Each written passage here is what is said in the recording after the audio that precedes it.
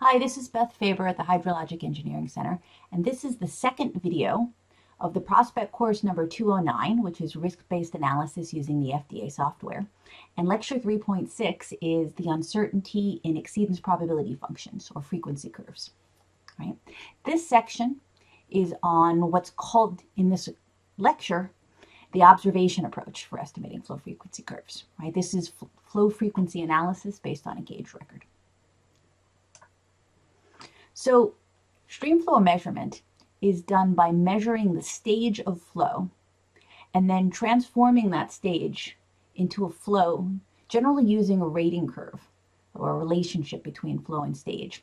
So often the agency that is gauging the stream will, at various different flow levels, they'll go out into the stream, divide up into areas, cross-sectional areas, and measure the velocity in each.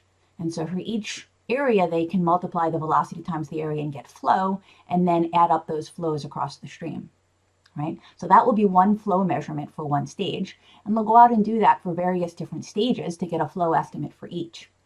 Now, at high stages that maybe they haven't observed, maybe they'll use some hydraulic modeling to help estimate the flow, okay? So the agency that does the most stream flow measurement in the United States is the U.S. Geological Survey. And they have about 30,000 sites in their program. They check their data for quality and then archive it and make it available to us for download through their website. And also HUC software generally has links right to the USGS website to allow you to download their data directly. Right? So then statistical analysis of annual peak stream flow observations from a site can be used to produce a flow frequency curve. Right? There are several types of uncertainty in this type of analysis. We already looked at one of them, okay, but let's look at a few here. We've got measurement uncertainty. So maybe we have inaccurate measurement of the stream stage. We have transform uncertainty, right? So maybe our flow stage rating curve for transforming that stage into a flow rate isn't quite right. We have the sampling uncertainty, which we just spent about 15 minutes talking about. The history of observations may not describe the variability of stream flow well. The record may be too short or just unrepresentative. And then we have model uncertainty. Maybe the log Pearson type 3 distribution is not the best fit for that particular site, right?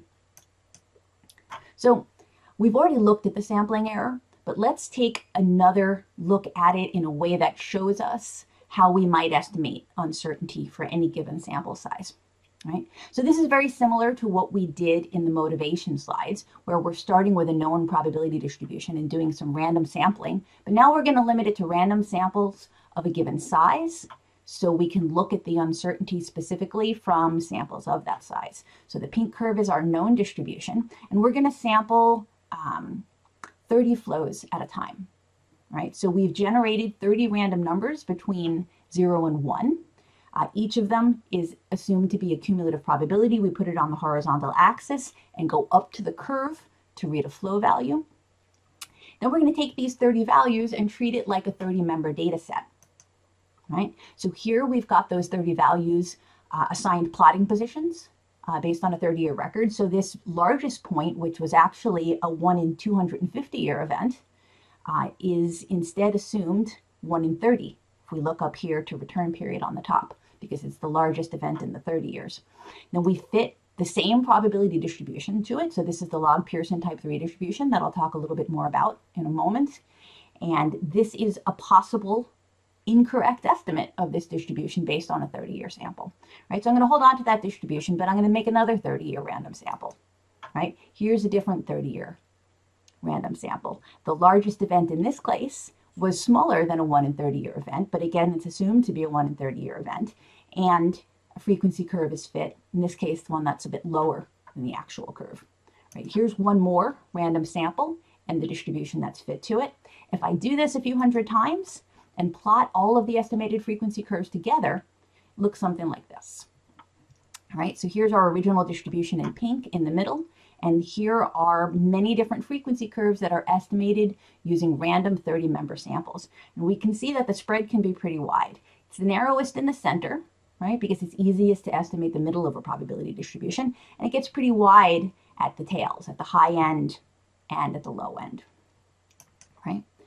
Here's a representation of that uncertainty, right? These curves are plotting out uncertainty that looks about like this. So remember, these PDFs come out of the screen, right, on a z-axis. And if we want to span that middle 90% to make confidence intervals, we're going to cover 90% of the area and plot confidence intervals moving down the curve, right? So these are confidence intervals for a sample of size 30. So we can repeat this experiment for more data, right? This is 30 years. Let's do it again for 60 years, right? So here's 30. If I click to the next slide, here's 60 years, right? Back to 30, and here's 60 years. So every curve is a little bit closer, right? Every one of the estimates is a better estimate, right? Because it had twice as much data. The uncertainty is narrower. The confidence interval has gotten narrower, right? Let's double the data again. Let's go from 60 to 120, right? Here's 120 years. Okay, it gets narrower yet, right? 60, back to 30, 30, oops, 60, and 120, right? So the uncertainty gets a lot narrower when we have 2 and then 4 times as much data, but looking at the 1% event, that's still quite wide, right? This is log space up here. So this is going from about 150 to 300,000 CFS as a confidence interval at the 1% event. So we've just done experiments that help us describe how much uncertainty we have in estimating a probability distribution from a limited sample. But what do we do with this? Well, we now know how wide to draw confidence intervals around a frequency curve that we estimate with actual data, right? We have some data set, we estimate a frequency curve from it, and based on how much data we had or the record length, we know how wide to draw our confidence intervals, right? So that's what this type of experimentation has done for us. So let's summarize what's called the observation approach in this lecture. So we have federal guidance for how to estimate a flow frequency curve from gauge stream flow data. Right? The current version of the guidance is called Bulletin 17B. That was published in 2018. The previous version of the guidance was Bulletin 17B, and that was published in 1982. So both versions of the guidance recommend fitting a log Pearson type 3 distribution to the annual maximum flows. They recommend using this approach only for unregulated flows. And overall, this approach can only be used when a frequency curve is only needed for the gauge site, right? Not for other sites nearby. So the assumptions of the analysis I mentioned earlier when talking about the motivation experiment, we assume that the data is what's called IID, which stands for independent and identically distributed. So that means floods from each year are statistically independent.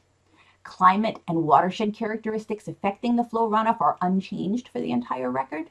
Okay, that refers to the data being stationary or homogeneous, and that means that we can assume the floods are all coming from the same probability distribution or are identically distributed.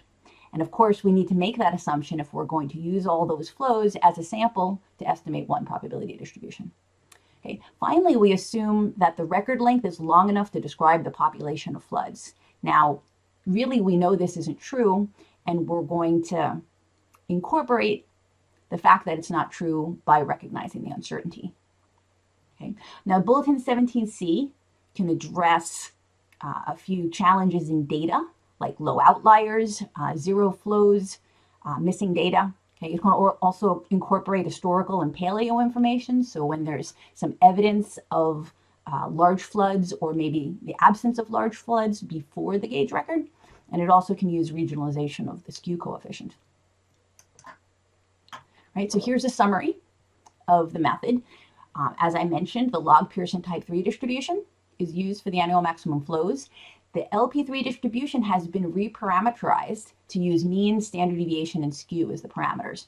If you look up log Pearson type 3 in a textbook, you'll see other parameters, maybe alpha, beta, and psi. But when it was chosen for the guidance, they reparameterized it to make it more convenient to work with. Now, in Bulletin 17C, the parameters are estimated using a procedure called the expected moments algorithm. This is still a version of the method of moments where we estimate the moments of the distribution from the moments of the sample, meaning the mean, standard deviation, and skew. But the expected moments algorithm is a little bit more like the maximum likelihood estimation technique, right? So it does a little bit of a better job, especially in situations where we have non-standard data, right? So when we have estimates of flow that are better captured by intervals due to uncertainty in the measurements, right? Does better with low outliers, also called potentially influential low floods in the new guidance. Zero flows and missing values. So zero flows are difficult because this is a log distribution and there is no log of zero. But in the arid Southwest, sometimes there won't be any stream flow for the entire year. And so the annual peak is zero. Okay? It also better incorporates those historical or paleo flood estimates that come before the gauge record. Right? And finally, it gives a better estimate of uncertainty. 17C will give a better estimate of uncertainty than 17B. It incorporates the uncertainty in the skew coefficient, right, which Bulletin 17B did not do. Unfortunately, that will give us wider uncertainty because the skew coefficient is quite uncertain. So to go about performing this analysis, the original guidance showed you how to do it by hand. These days, we can bring our data into software like HEC's SSP. There's a Bulletin 17 module, and we can select 17B or 17C analysis. Now that the guidance is formalized, let's pick 17C. We've got a page for putting in not just the flow record. Well, we import the flow record, and it'll show up in this table down here. It'll let us put high and low estimates for a given flow value if we have some uncertainty about it. And it also requires a different type of information than we needed before, called perception thresholds. And perception thresholds are a description of the range in which we'd be able to observe a flow, right? So during the gauge record, over on this end, the perception thresholds are 0 to infinity, meaning we would see any flow that occurs because we have a gauge. But here we have a period where we have a historical event here back in 1851, and in the period since 1851, we want some kind of estimate for what the flow is. Now, we've seen that we can observe a flow of 65,000 because it did somehow get recorded. And in the years since 1851 until the gauge was put in place, we didn't see another flow that large. So my perception threshold says I would have seen something over 65,000. So if I didn't see anything, then it must have been something less than 65,000, right? So the computation puts in a flow interval of 0 to 65,000 for those unobserved flows, right? When we hit compute, SSP will offer us computation of the log Pearson type 3 distribution. So a mean, a standard deviation, a skew, and it will also offer an equivalent record length, right? So if there were no historical information or low outliers, the equivalent record length is just the record length. If we have historical information, though, it might be a little bit higher because we brought in some more information. With low outliers, maybe it goes down a little bit because there was some data that we couldn't use completely, right? So we have a mean, standard deviation, and skew, and an equivalent record length that's going to help us describe the uncertainty. It will also give us a plot of the flow frequency curve. Then we'll take those parameters over to FDA, right? Here's how we enter our frequency curve and our uncertainty information into FDA. So here's the FDA window. We have the, I guess, hydrologic and hydraulic engineering menu, the hide end menu. We're going to choose exceedance probability functions with uncertainty. We'll call up this window. And when choosing between analytical and graphical, we're going to hit the analytical button, right? That's going to call up this window, right? We're going to choose enter log Pearson type 3 statistics, and then we're going to enter the mean, standard deviation, and skew that we estimated for the log Pearson type 3 distribution here. And then we're going to describe our uncertainty in that flow frequency curve by including an equivalent record length, which was also offered by SSP. And again, it's either the actual record length when there's no non-standard data, or it might be something slightly different estimated by SSP, right? If we do have historical information or low outliers, right? So we have the we have the estimate of the median curve, and we have the estimate of the uncertainty. After this window is entered, we're going to see exceedance probability versus discharge, right? So this is the calculation of the LP3 curve with this, with these parameters. And then based on the equivalent record length, we're going to get a 90% confidence interval and a 50% confidence interval calculated. If we hit the plot button, we'll see the median curve in red and the 90% confidence interval plotted. All right, the way it's labeled is describing the fact that for this uncertainty, we've got a 95 chance that the curve is higher than the green and a 5% chance that the curve is higher than the blue and a 90% chance that the curve is between the two.